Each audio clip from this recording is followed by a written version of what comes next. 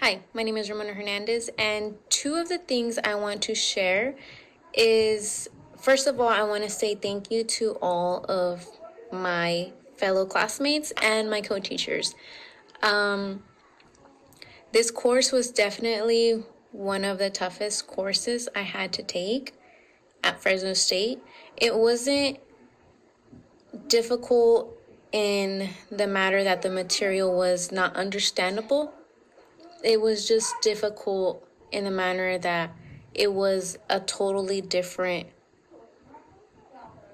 concept that I was learning. As I stated, I had no knowledge of backwards design. I had minimal knowledge of the level of blooms. I never took a content standard and turned it into a learning objective. I never created a lesson plan prior to this class. I never wrote a philosophy statement. So it was just difficult in the matter that it was just all brand new to me. However, we made it, so you can make it. And my second thing I want to share is some advice for newcomers. Just take this course as it is. It is what it is. And the more you are acceptable to what the course is, the easier you'll come around the material. So it's not hard as others make it seem. I feel that nobody really likes this class because it's just different. You might have had a professor that just gives you everything, spoon feeds you everything. And this is definitely not the course where you're going to be spoon fed. It's like, mom leaves you the bread and the mayonnaise and the meat for you to make your sandwich, and you make it. That's what it is. And honestly, don't be afraid of office hours. I know I spent maybe 2 hours twice in office hours, and it's really helpful. And if you really want to be that student that actually understands what you're doing, take advantage of your office hours. I honestly wish I would have made more time for office hours, but I am a full-time student and a full-time employee, so my time was very minimal.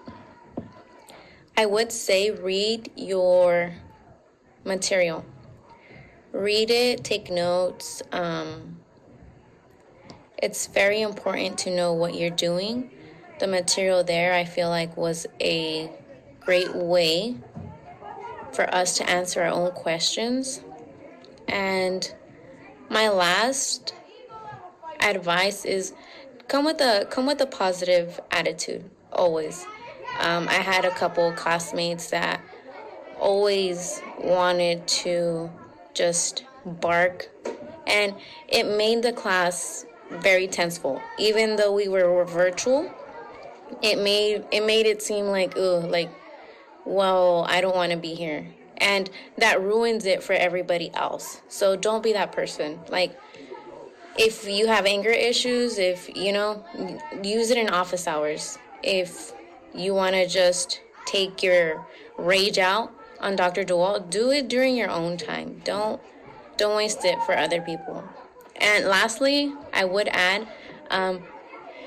his way of speaking, he does have a strong tone, but don't take that into offense. Don't take it personal. Like, that's just who he is. He just wants us to be the best version of ourselves, and you just need to live up to those standards. Like, in all honesty, if we do want to be the teachers we're setting ourselves to be, I feel like Dr. DeWalt does a good job of holding us to that standard. Well, I hope that helped. Again, thank you to my co-teachers. It was a crazy time. again, we were with COVID and everything. But I feel like this course, I would have learned more if I was in person. But needless to say, we made it, and I'm glad. Again, thank you.